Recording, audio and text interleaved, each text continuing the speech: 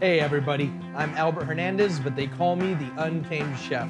What does untamed mean? Undomesticated, no rules, but we still want to follow some basic, simple rules in the kitchen.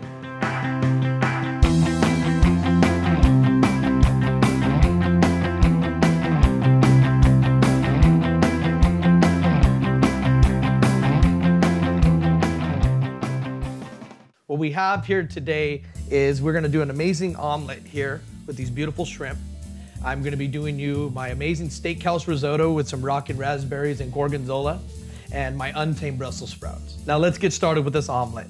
So what we're gonna use first are some beautiful grade AA eggs. Grade AA is good because what this means, this is not gonna break as fast as a grade A or a grade B egg. It costs a little bit more, 2-3 cents, why not, right? So what I'm gonna do first is I'm gonna crack our eggs here into the bowl, and then we wanna pour them in here. And the reason why we do this, sometimes if the eggs are stillborns or they're contaminated, if we pour this directly, we are gonna destroy our product. We do not wanna do that.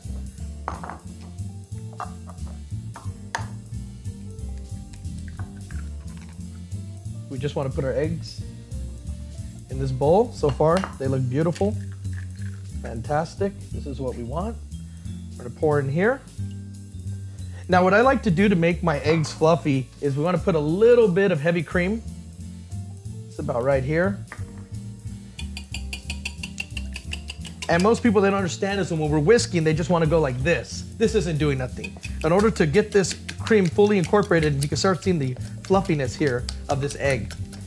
We wanna get it mixed around now. Once we got it fluffy, then we can start mixing it around here, and we're good. So in our pan right here on low heat, we're gonna drop in our butter. Get this going.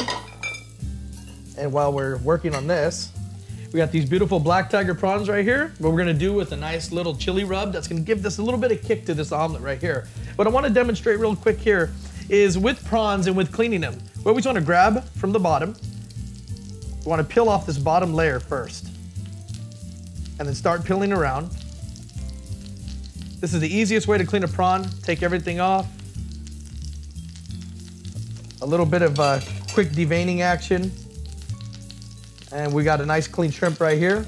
We go right into our pan with these beautiful prawns.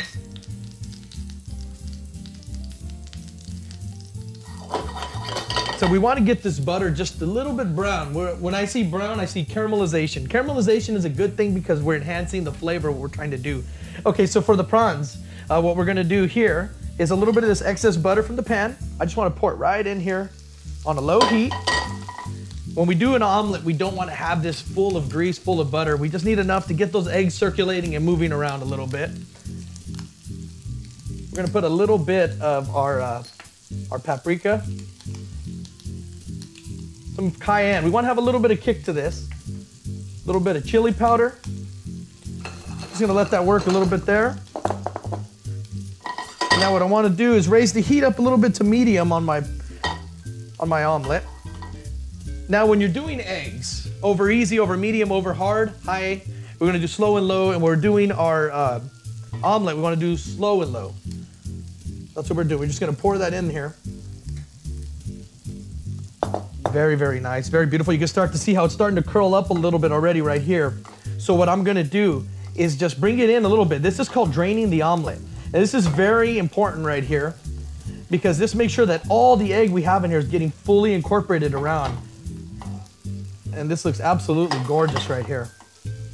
Moving my prawns still. We're gonna start lifting it up a little bit here. I wanna keep working that egg around. Oh, that looks fantastic right there.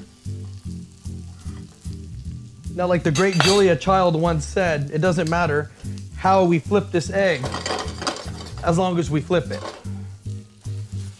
So once I get it, I'm gonna turn the heat completely off. We don't want the other side to cook anymore. Our prawns look amazing. I'm gonna give those just a little tiny flip over here. And like I said, I like to cook with some heat. I like to do things a little bit more untamed than the average chef does. And this is good for your creativity, getting things going. of what we're trying to do. You can start to see some of this color that I have right here. How beautiful this is right here, because this chili is starting to crust onto these shrimp now. So what I'm gonna do is turn this pan completely off because we don't need it anymore. So there's our beautiful omelet. So what I got with our omelet now is we want to put a little bit of tomato right in the middle of this. Oh, a little bit too much there. Want to do a little bit of our beautiful chives.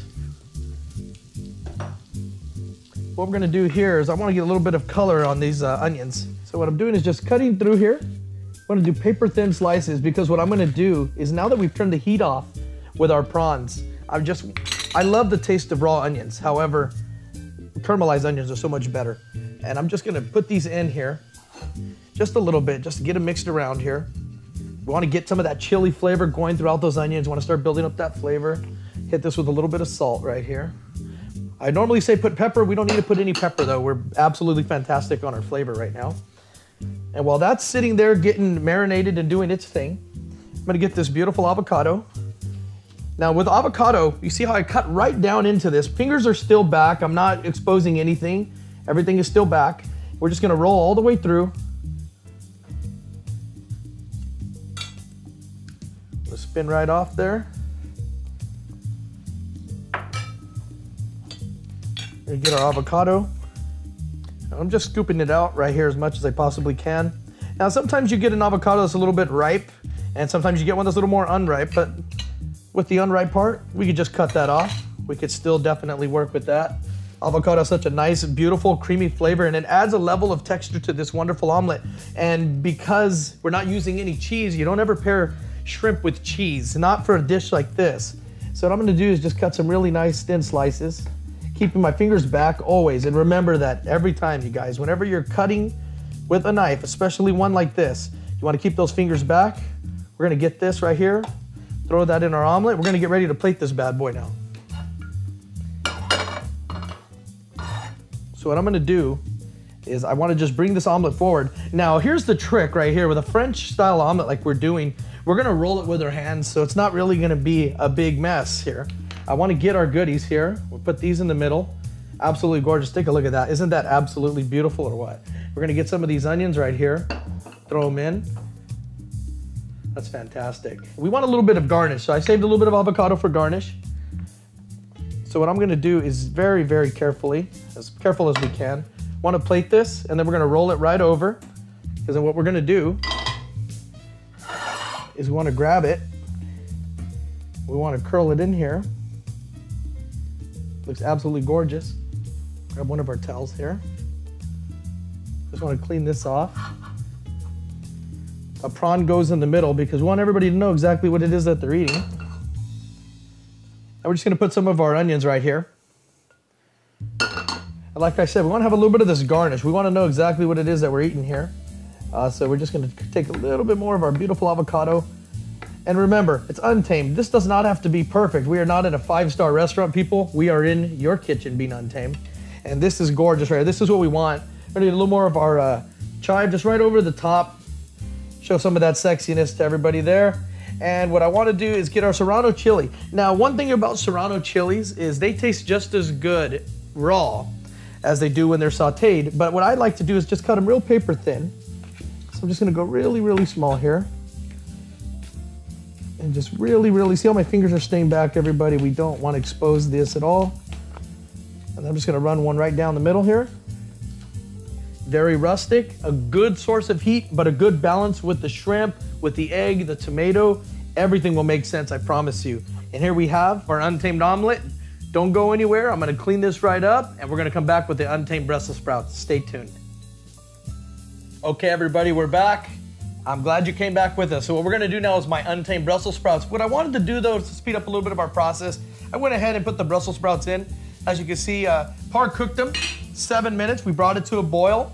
We don't want these Brussels sprouts to be mushy. I want this texture to be in there. It's important to have texture because texture is gonna enhance the flavor of the dish, but more importantly, it's gonna make it super exciting, which we really, really want. Okay, so what I'm gonna do is I'm gonna bring my heat up a little bit here. We're gonna do about a tablespoon of olive oil. Get this worked around here, and you can tell it's working around. The pan's getting hot. when the olive oil starts to move around fast. Now remember, olive oil is gonna hit a smoke point fast, so we gotta work fast, so that's a good thing. Okay, so what I have going on right here is our olive oil. We're gonna go ahead and drop in some of our beautiful onion. You can start hearing that noise. Oh my goodness, I love the sound of onions caramelizing. That means a lot of flavors coming our way. Just wanna mix that around here. Now, one thing we don't wanna do is everybody's doing this. When we do that, we're taking the pan off the heat. If we take the pan off the heat, guess what? We're not cooking. So I like to leave it on the heat and just bring the onions forward and bring it back, bring it back, bring it back, easy. A little bit of our sun-dried tomatoes here. Now, sun-dried tomatoes, I love them. Taking these wonderful tomatoes, originally done in Italy, letting them dry out in the sun, and they turn into this amazing, amazing product. But we're gonna buy our sun-dried tomatoes today. Some of our Serrano chili in. Beautiful Serrano chili. And what I wanna do now is get some of our bacon, but we're gonna save the bacon for last. Okay, so once I get a little bit of color going here like we have right now, I'm gonna give it a flip here and right here. A little bit more olive oil. And this is very important because what we're trying to do is we wanna bring this temperature up and we wanna bring these flavors up too. Just gonna move that around a little tiny bit here.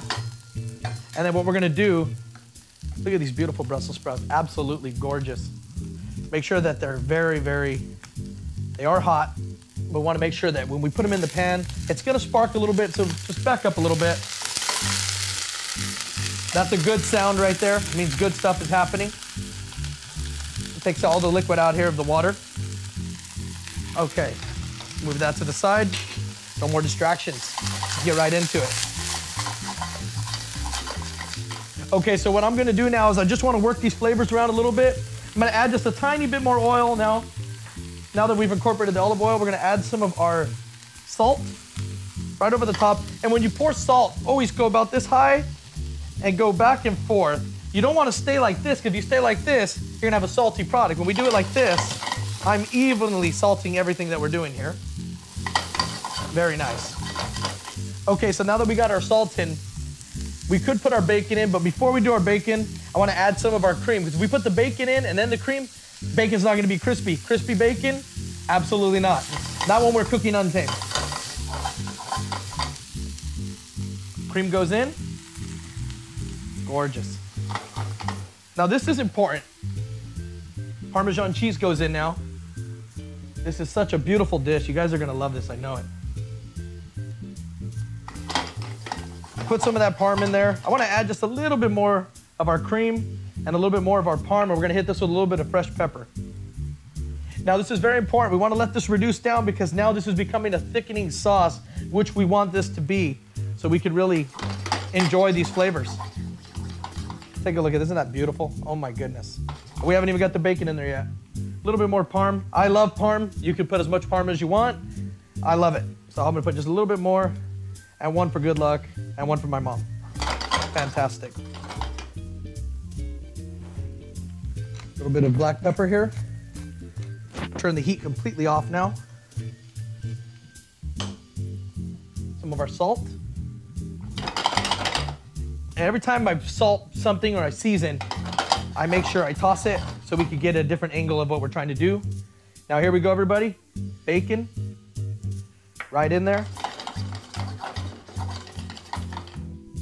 Now take a look at these beautiful Brussels sprouts with this bacon. Unbelievable. Smells amazing. Now don't go anywhere. We're coming back with my Untamed risotto.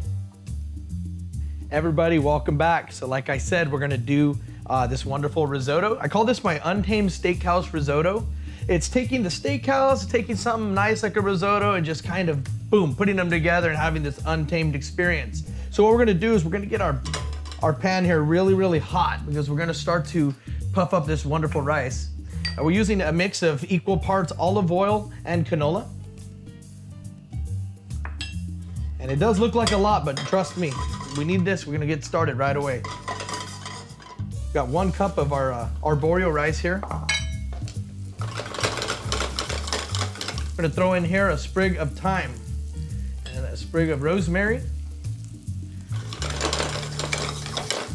You can start to see the rice is already starting to get toasted up a little bit right here. And this is what we want. We don't want that to be black, but brown is absolutely where we want it to be at. We're gonna throw a little bit more oil in here. Fantastic. So what we're gonna do is we're not really caramelizing the rice, but we're starting to get that color on the rice. So I guess in a way we are caramelizing our rice a little bit. I have some of our beef stock right here. Normally risotto is made with a chicken stock, but this is steakhouse risotto, so we're gonna go with the beef stock today. And we're gonna get this going a little bit. So this is gonna start getting a little bit hot. We're gonna start incorporating this into our risotto, or into our arborio, and start making risotto. So what risotto actually is the process of what we're doing. This is arborio, this is beef stock, but risotto is actually the finished product of what we're trying to do here. It's the cooking technique. A little bit more oil. This smells unbelievable. And what I'm gonna do here is with a microplane or with a grater, whatever you guys have at home, we're gonna get a fresh piece of garlic. And we're just gonna go right over the top, hitting it right over. And we wanna get this all in there. Just hit it on the bottom. It's in there. We know it's in there. Fantastic. We got our toast coming now. We're starting to see our rice toasting up a little bit here, and this is a good thing. We're gonna hit a little bit of our fresh shallots right here. Everybody likes shallots. Mixed between a purple onion and the most amazing piece of garlic you ever had. I call it a shallot.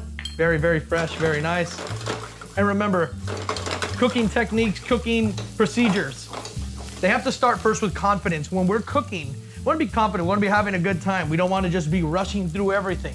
We can open up a cookbook, and what are we gonna learn? Probably nothing. But when we just have fun, that's when your inner Untamed comes out, and that's what we're trying to do, everybody. Beef stock goes in for the first pour. Back up a little bit. While that's doing that, I'm gonna add a little bit of wine. I'm gonna turn the heat all the way up. And I'm gonna get my mushrooms, a little bit more of our oil mix in a pan over here. Put this out of the way. And all I'm doing is just dropping them in here, as you guys can see. We want to get this caramelization going, want to get this flavor going. This is very important. And what I also have are these beautiful spring onions. I call them Mexican onions. That's how we say it in California. This is where they're grown. Absolutely gorgeous. Pretty much what we have is like a scallion on steroids, but I mean, this flavor is impeccable. It's super amazing, super soft, and more importantly, this caramelizes better than anything that you can possibly try to caramelize. So we got those in the pan. Fresh rosemary and fresh thyme going right in. We'll let that do its thing, slow and low, while our risotto cooks down. So if you notice with our risotto, what's happening here, we know that it's definitely taking in the flavor, and that's what we want. But here's how you can tell, when do I need to add more stock to it, chef? Well, this is when you need to add more stock to it. What we want to do, the traditional way, this is all still coming together, and that's what we want to happen. Once this stops coming together, that's when we're gonna hit it with a little bit more stock. What we're trying to do is get this rice to puff up, so when we put it in our mouth, boom, it just explodes with a lot of flavor.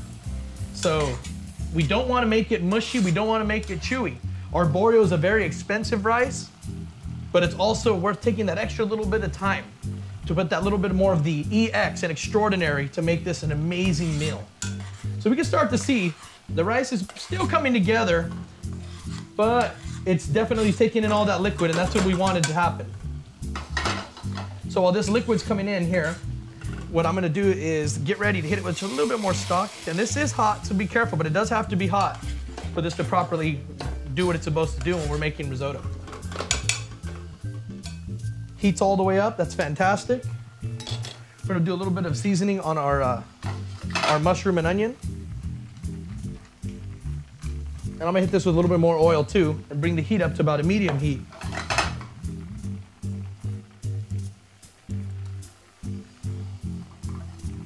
So just like that, everybody. Beautiful, rustic, amazing flavors. Things we can buy every day. No specialty products here, just keeping it real simple, keeping it beautiful, but more importantly, keeping it untamed. Okay, so we got our flavors going here. I'm gonna get my steaks ready. Beautiful steaks that we have right here. I cut them into chunks because the way I'm gonna plate this is gonna be more of a rustic approach. And with risotto, it's very delicate. We're throwing that out the window. We wanna keep the flavor delicate, but wanna make a risotto like we'd make for a man. Why not, right? We do a good heavy pepper. This is like a au poivre kind of style, which means peppered steak in French. Season, a nice, generous seasoning there. Flavors are going here, and risotto's working. So just that easy, we're multitasking, we're touching everything, we're getting all over the board, and that's exactly what we want to do. When you make a risotto, you don't want to concentrate too much on it because then it won't be right. Risotto's supposed to be made with a lot of love. So we can start to see now, it's absorbing all that flavor. That's what we want it to do. But it's gonna be just about time right now to add some more of our stock in there. So we're gonna add just a little bit more here in a second.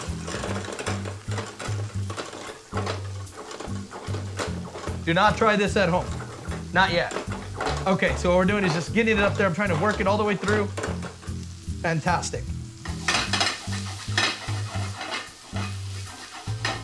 Oh, that looks fantastic. It smells so amazing in here. I wish you guys had smell-o-vision like I do at home. You would love this.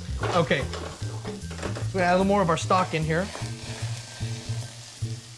Very gently, there we go. And this is the process of making risotto right here, exactly what it is that we're doing. It's absolutely fantastic. Steaks are ready to go. Mushrooms are going with our onion. Smells amazing. We're gonna hit that with a little bit of white wine right now. Take a look at that. Absolutely gorgeous. You give me a whole plate of these on Super Bowl Sunday, you can have all the hot wings, all the ribs you want.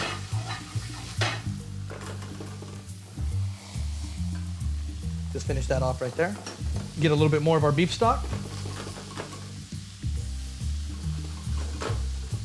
This looks absolutely fantastic. Take a look at these wonderful colors right here that we got.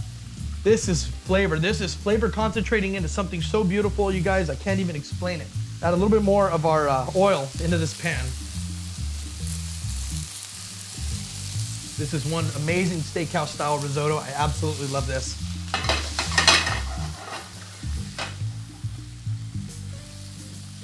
Take a look at the color on this onion right here. That's absolutely gorgeous. And that's what we want right there, because what that is, that's a caramelized color. It's such a soft onion already that it's gonna cook up beautifully, and we know that. Risotto's about done. Time to get our wonderful steaks in now. Get that sear going. Back on the heat. Salt. A little bit of pepper. Other side. I like my steaks rare to medium rare with risotto. It's very delicate. Okay, so what we're gonna do now is we're gonna pull the thyme and the rosemary out of the risotto. We've taken the flavor that we wanted, but now it's time to pull this stuff out because these stems are inedible. We're gonna do now, risotto gets hit with cream.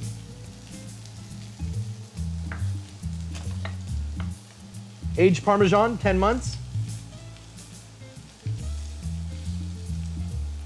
This is beautiful right here. What we're trying to do, there's no such thing as a risotto being too creamy, in my opinion. So what I wanna do, drop a little piece there.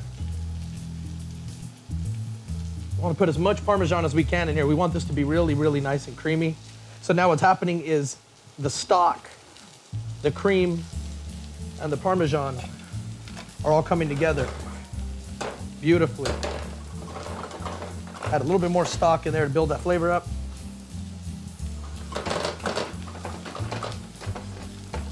Check on our steak real quick. That's very important. Steaks have beautiful color on them. We're almost about done here. Onions and mushrooms smell amazing. I'm gonna hit those with a little bit of wine right now. A little bit more stock to get our creaminess going. We can kill the heat on our stock now.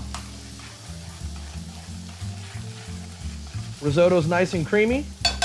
Steak is working. Onions and mushrooms are ready to rock and roll. We're gonna come back right now and I'm gonna show you how this looks all plated up. Everybody, welcome back. Just want to say thank you for coming and being untamed with me today here on the Untamed Chef. We started off today with a wonderful blackened tiger prawn omelet with that creamy avocado, that nice chili spiced onion, our tomato. We got our raw serrano chilies. We worked into these wonderful untamed Brussels sprouts, bacon, sun-dried tomatoes, caramelized onions. Absolute amazing with that aged Parmesan. And lastly, we finish off with this beautiful steakhouse risotto. We got the button mushrooms, the gorgonzola, the Mexican onion. Amazing risotto that we all cook together. This is a fantastic dish right here. I'm Chef Albert Hernandez, and we'll see you next week on The Untamed Chef.